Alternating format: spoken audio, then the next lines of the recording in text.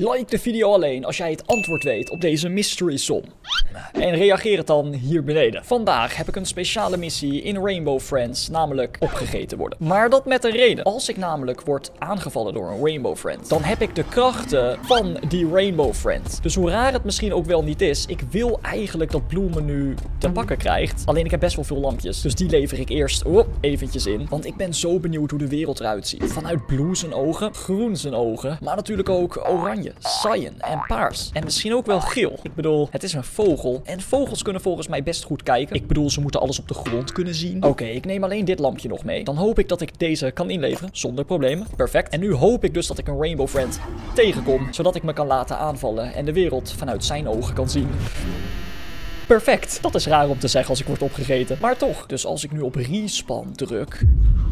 Oh my gosh. Het is best wel blauw. En natuurlijk, we zien maar aan één kant. Want voor als je het nog niet weet, één van Blue zijn ogen werkt niet meer. Oké, we gaan nu richting paars. En eigenlijk ben ik ook wel benieuwd hoe die de wereld ziet. Omdat hij natuurlijk onder de grond zit. Dus ik hoop dat ik hem tegenkom. Oh, is die daar? Is die daar? Oh, 3, 2, 1... Nooit leuk om dat geluid te horen. Dat is beter. Oké, dus ik druk weer op respawn en... Oh my gosh. We zien letterlijk maar de helft van het spel. Omdat hij natuurlijk onder de grond zit. Alleen ik weet wel dat dat daar Blue is die langs groen loopt. En groen heeft net iemand opgegeten. Heette die persoon ook Dutchtuber op? Dat is eng. Dat is raar. Is dat een voorteken dat ik het zometeen ben? Oké, we gaan nu weer richting paars. Terwijl ik dus uit zijn ogen kijk. Deze video is zo verwarrend. Ik ben opgegeten terwijl ik hem ben. Dat is extra verwarrend. Maar daardoor ben ik wel weer mezelf. Laten we hierop gaan. Want de volgende die ik zoek is groen. Misschien kan ik die ergens zien. Nee, dat is zo typisch. Wanneer je ergens naar op zoek bent, dan vind je het niet. En wanneer je iets absoluut niet wil vinden, dan vind je het. Welkom in Rainbow Friends. Maar hij moet hier ergens zijn.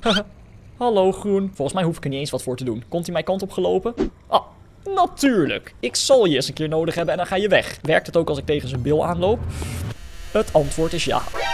Hé, dat is te dichtbij. Oh nee, ik bedenk het me nu pas. Groen kan bijna niks zien. Auw, ik stoot mijn hoofd. Auw, ik stoot mijn hoofd. Auw, ik stoot mijn taco. Dat kan niet. Ah man, dit is lastig. Oké, ik moet zeggen, groen die ziet wel een klein beetje. Maar dit is wel een heel klein beetje. Maar het is genoeg om te zien dat Blue achter me aan zit. Oh my gosh. Dat was eng. Ik kan beter weggaan of niet. Dat dacht ik wel. Ik ga voor de zekerheid hierin zitten. En Blue komt er gezellig bij. Oké, hij staat er bovenop. Dus ik ga overduidelijk de andere kant op. Ben je serieus? Oh nee. Nice! Oké, nu ben ik gelukkig wel weer mezelf. Heel voorzichtig langs groen. Hier naar beneden. Waarschijnlijk is er net iemand ingemaakt die best wel wat lampjes bij zich had. Want alle lampjes die zijn weer teruggespand op dezelfde plek. En deze speler doet zijn best om de meeste mee te nemen. En hier is de laatste. Nu loop ik samen met deze ridder naar het einde. Terwijl Blue volgens mij onder ons loopt. Oh, dat dacht ik al. Stel voor jij zou één dag door de ogen van één Rainbow Friend kunnen kijken. Welke Rainbow Friend zou jij dan kiezen? Ik zou denk ik gaan voor cyan. Omdat ik echt geen idee heb hoe zij de wereld ziet. En ondertussen is het tijd om een nieuwe doos erbij te kopen. En nu is het echt zover. We gaan op zoek naar geel. Terwijl we op zoek gaan naar de brandblussers. Ik denk serieus dat geel het beste kan kijken van iedereen. En ik denk dat cyan vooral heel erg... Oh, volgens mij zag ik hem daar. Heel erg goed is in kleuren herkennen. Het is een soort van dino. Dus die heeft waarschijnlijk een soort van warmteogen. Ik klink slim, maar ik ben het niet. Serieus groen. Ik bedoel, ik wil die brandblusser, dus ik moet langs je arm heen. Maar ik wil ook naar geel. Maar nee, geel ziet iemand anders. Oh nee, ja, goed zo. Ik rek me uit. Yes. Oh.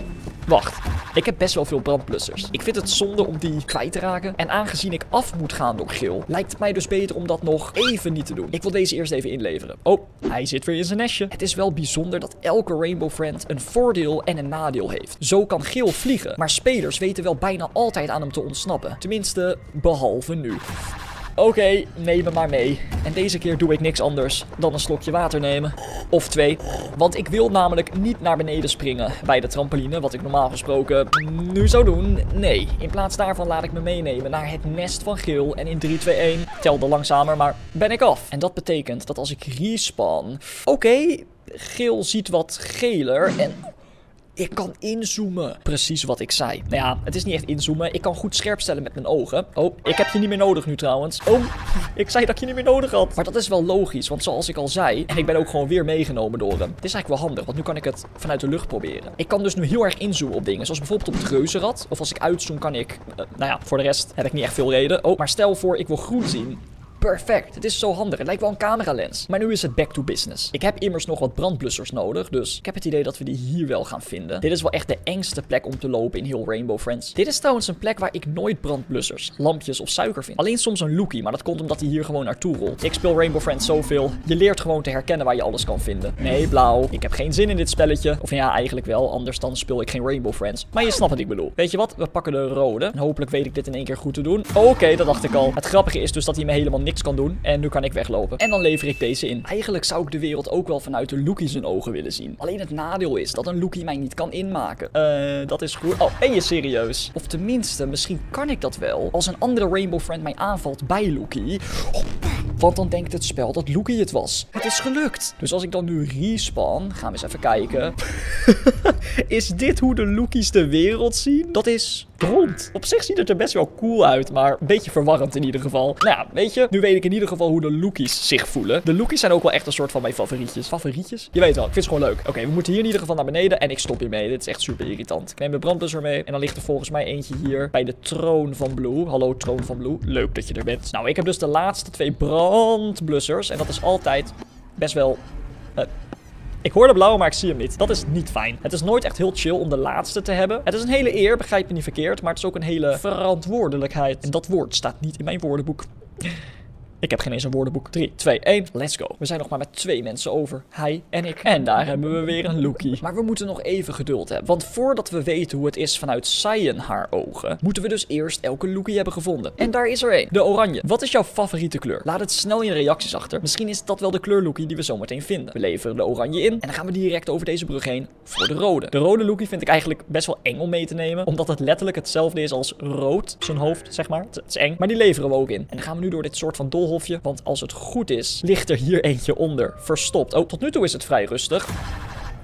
Op zich wel een goede plek om ze tegen te komen. Want als je dan deze brug overgaat en deze hier. Rustig aan, Gil. Kikker in je bil. Dan kan ik deze hier gewoon inleveren. Een rondje hier omheen lopen. En dan ga ik via dezelfde brug gewoon weer terug. Oké, op zich kan ik het alsnog doen. Alleen nu wel met 2 Rainbow Friends achter me aan. Je kunt beter Gil achter je aan hebben. Oh ja, ik zou weglopen als ik jou was. Oké, ik neem de oranje wel mee van jou. Oh, ik zie groen daar letterlijk lopen. En nu is het moment. Eindelijk daar. Zion. Hoe ziet zij de wereld? De enige manier om daar achter te komen is door opgegeten te worden. Dan gaan we via deze brug hier.